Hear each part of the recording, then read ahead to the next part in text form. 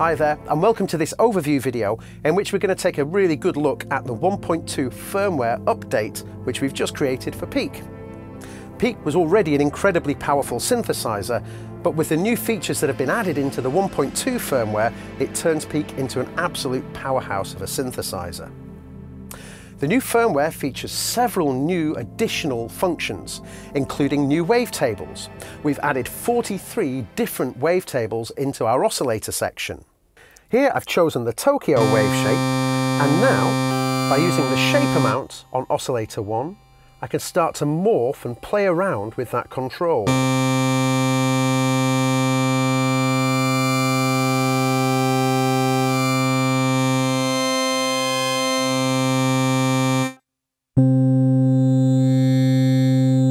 Get some very wide variance across single wavetables. Some are more subtle and some are more aggressive.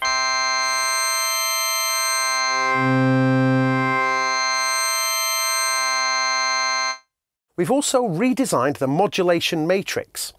Whereas originally the modulation matrix would be spread across 2 pages, one for your destination and one for your source, we've now managed to bring those 2 pages together and give you a very simple, quick and easy workflow when you're doing your modulation matrix programming.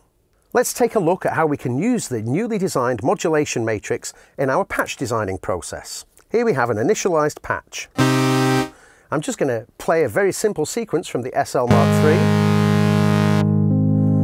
Go to the mod matrix and let's start to make some modulation changes.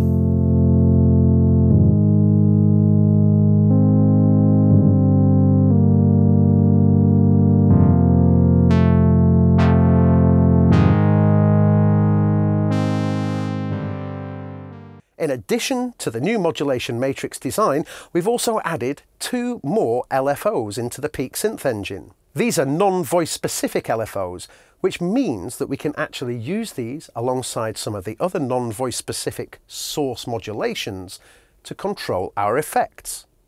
Indeed, a huge feature added to the new Peak firmware is the ability to modulate your effects processors directly from LFOs, the animate switches, directly from the keyboard, and in addition, we've added a new source control where we can use the pitch bend wheel in a positive way to control one aspect of the modulation matrix, and then we can use it in a negative value to control a different thing.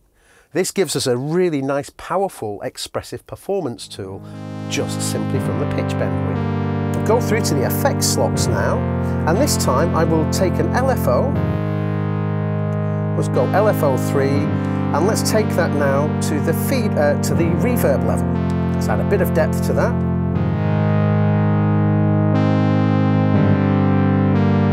Now, if we go to our LFO controls, we can take it off, and then let's go for some rate. You can now hear the triangle waveform bringing in and out the reverb directly from the modulation matrix. Another huge feature request for the Peak was a manual switch. With a manual switch, when I press that button, it's basically going to take the synth engine and essentially program it in exactly the same position as the pots are directly on the hardware itself. This can be a great way for creating some quite crazy random patches, but also can help you in your starting points when you're creating your patches as well. We can do that by changing the behavior of the initialize button, and we do this in the miscellaneous settings page in the settings menu. Here I can choose the initialize button to either initialize the patch as normal, so when I press it, I will get my standard sawtooth waveform, but if I also choose to make it live, what will happen is when I press the initialize button, it will follow all the positions of all of the pots on the top of the Peak.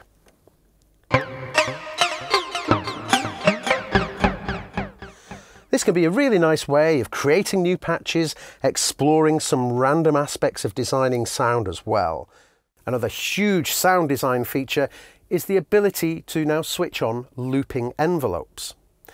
Looping envelopes are a huge sound design advantage, and we can use them to create new interesting movements to the sound.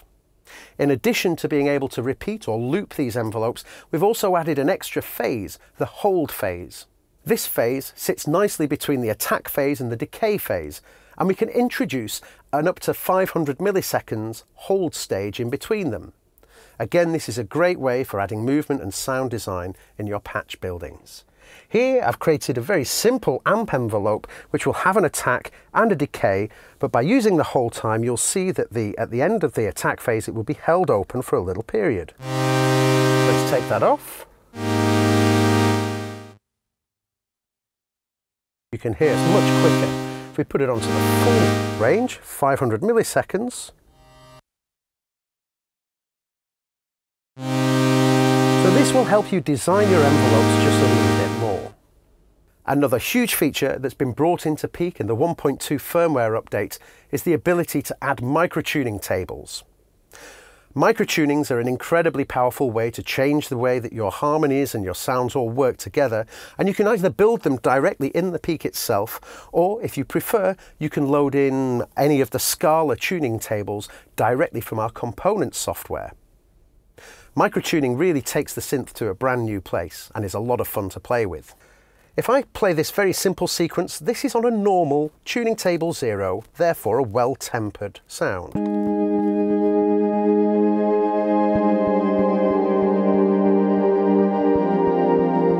Now let's try a different tuning. Here's now tuning table 7. You can hear this is quite different now.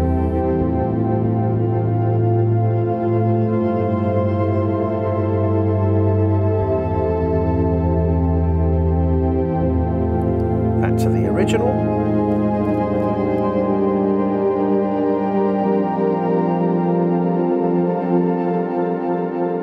Alongside these incredible powerful features that have been added to the Peak, in the new components software you'll also find a whole raft of brand new presets that have been designed by synthesists across the world. If you want to learn in depth a bit more about these key new features that have been added into the Peak for the 1.2 firmware update, do take a look at the additional videos that concentrate on each of the aspects individually.